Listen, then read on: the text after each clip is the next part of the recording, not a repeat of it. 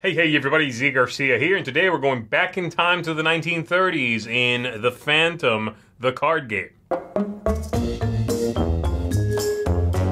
In this game, one or two players playing as the Phantom or Diana are going to be going through a story. The game comes with 3 different stories you can play, and you are going to have your own deck. You are going to be playing cards, building up your forces, building up your abilities, and dealing with various threats, following a story from this numbered, organized deck of cards from which you'll be pulling cards and dealing with what's happening.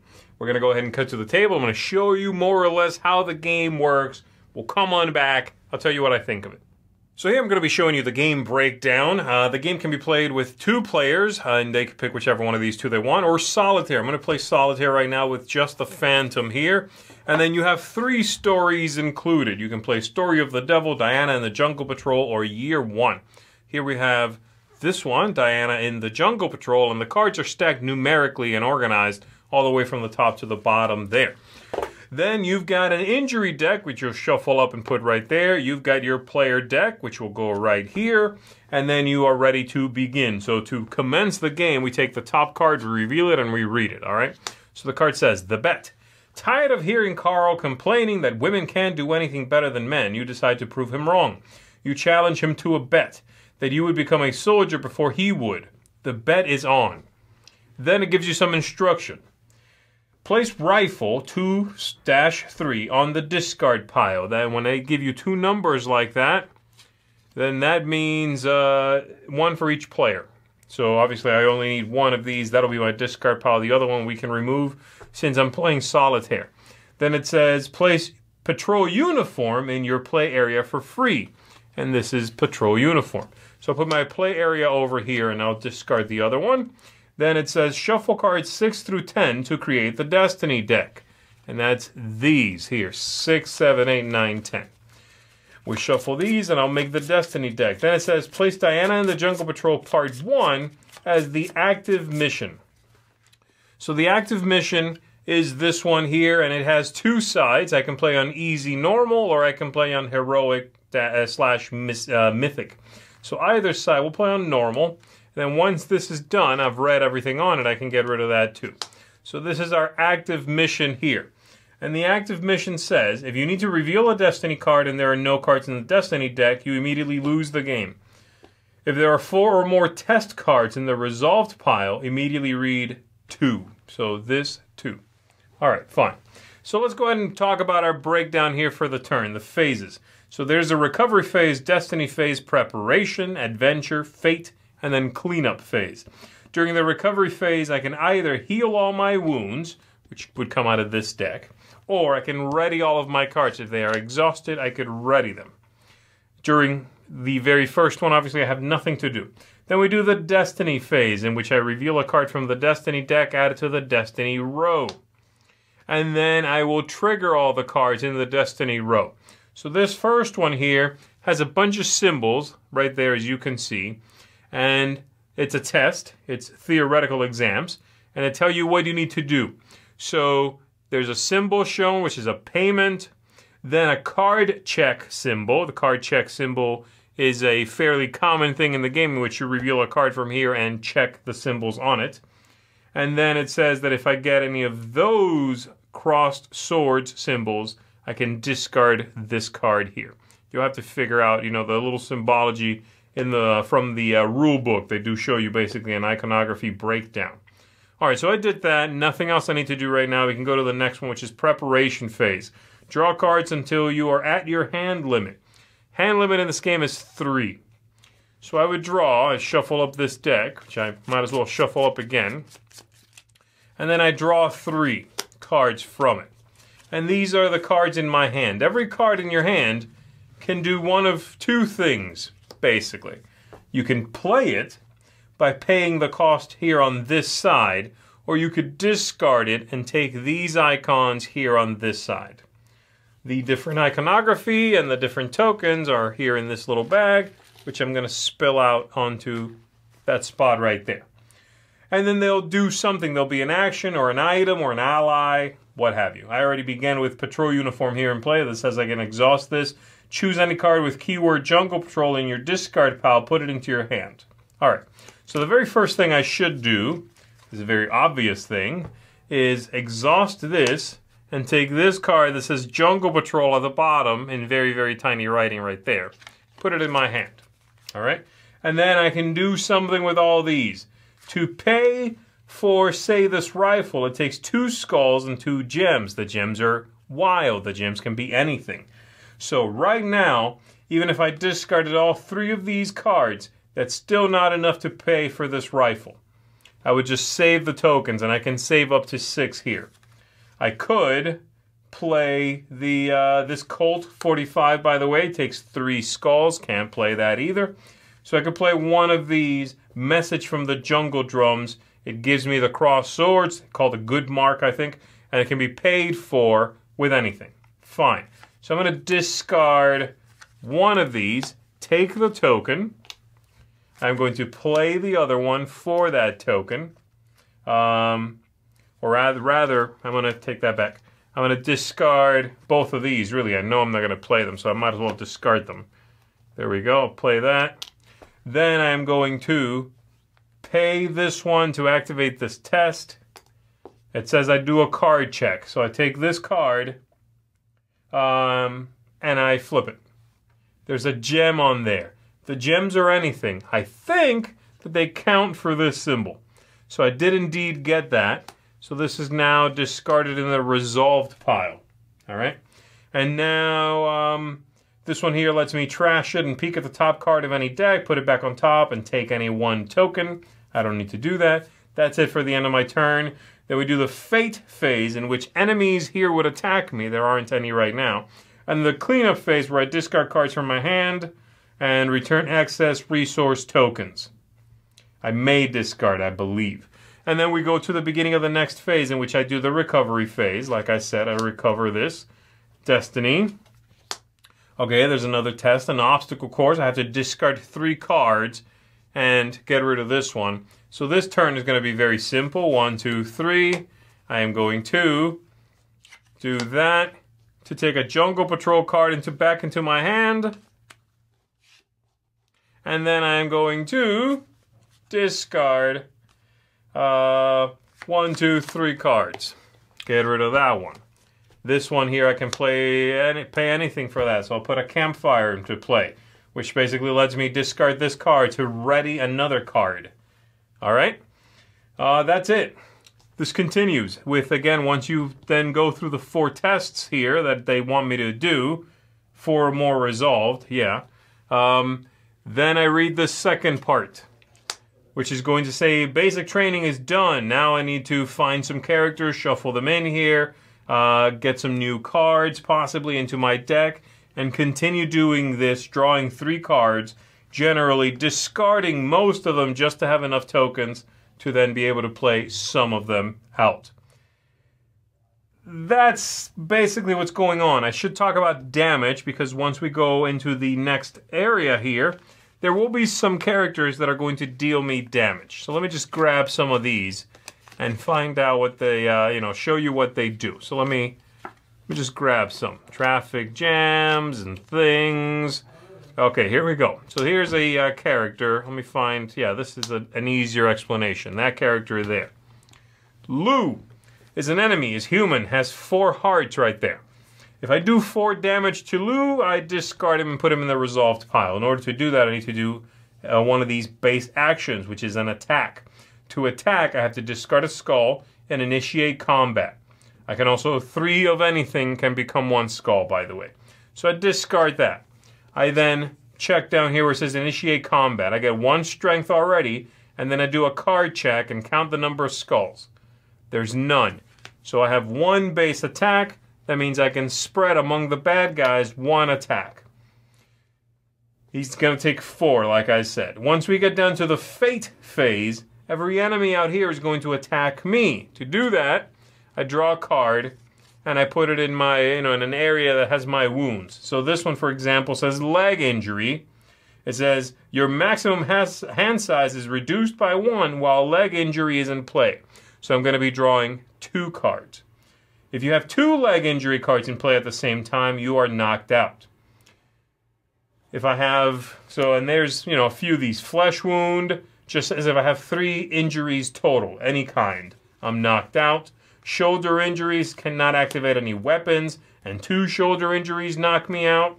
And then there's head injuries, where I cannot activate allies, and 2 of these knock me out. So again, at the beginning of the round, during the recovery phase, I either get rid of any of these I have, or I ready things. But I would say you're generally getting rid of these, because leaving them around is simply too dangerous. If you're knocked out, game's over and you lose. So, and having just 2 cards for the next round is going to be pretty rough anyway. So there you go. That's how you attack, and that's how they hurt you back during this fate phase. Everybody that would attack, their health doesn't matter at that point. You just draw a card. Yeah, that's kind of what's happening. That was probably as comprehensive as the rulebook is. So let's go ahead and go back up top. Let me tell you what I think of it. All right, so that is the Phantom, the card game. Let's break it down, shall we? We're going to start from the top with the theme and the setting. And I should probably say up front, I think this game is quite bad. It's very weak. It's very sloppy. It's also very indie, and I know that. I know this is a very small release, but there was not a whole lot for me to enjoy here, or a lot that I feel like I can praise, okay? So I'm going to say that up front.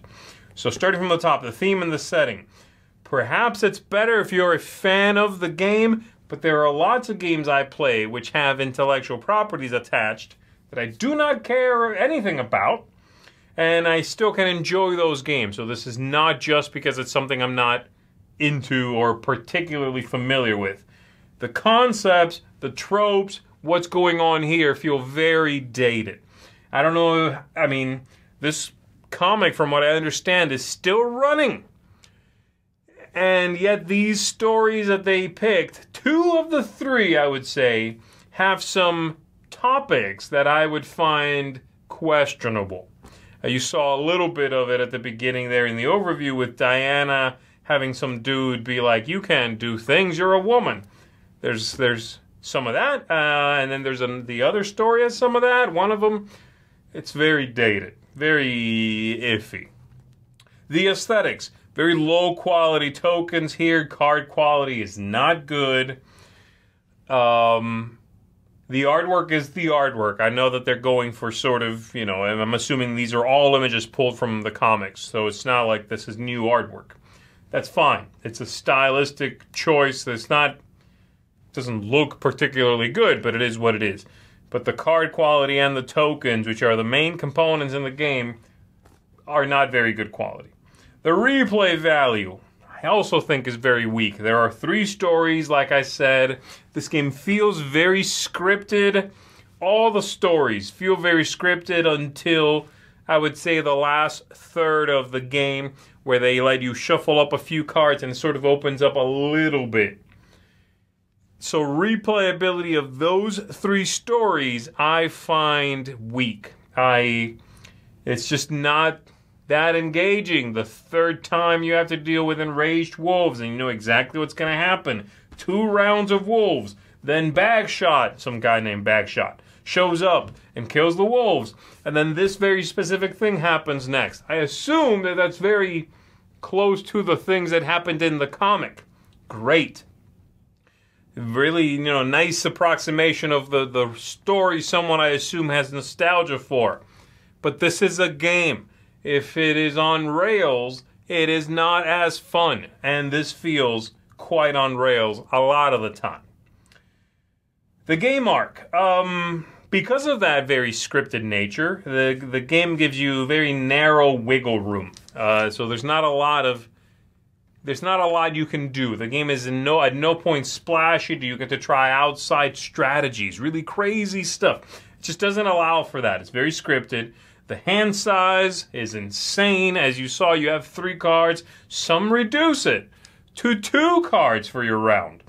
The card costs are anywhere between 1 token and 4. That means there are rounds in which many rounds, in which you just discard all 3 of your cards for that round and save up the tokens for next round. So you get like a real decision every couple of rounds, usually.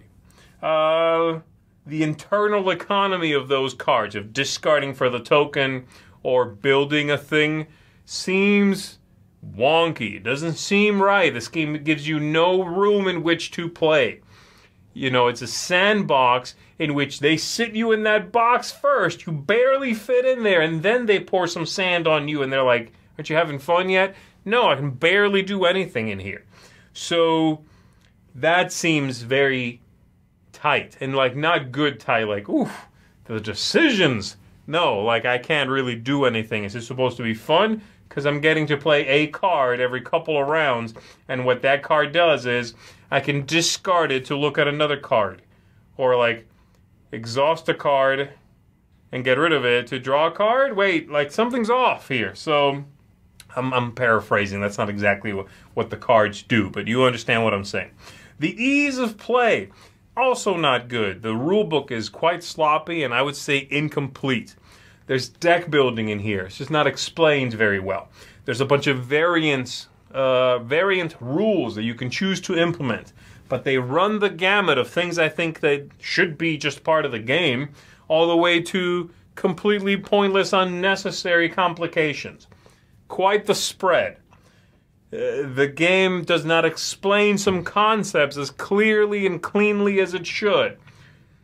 A lot of what I've seen online, though, references the rulebook. So, you know, references that it is sloppy. So, this isn't an outside opinion here. Though, to be fair, a lot of folks that I've seen online, because I've been working on this one for a while, weren't running into the same issues I had. So, I felt for a while there, felt like I was taking crazy pills. And I did not play this alone, by the way. I did a lot of playing it alone.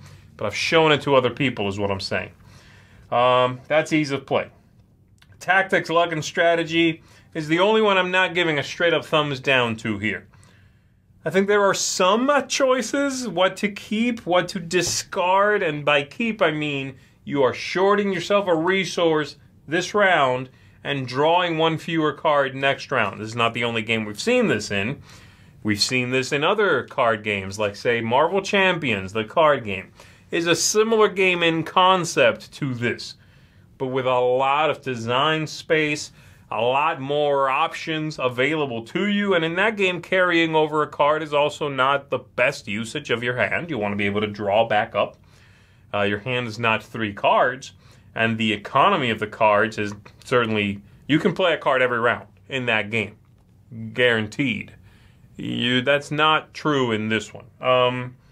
But there are some choices. What to keep, what to discard, which bad things to deal with.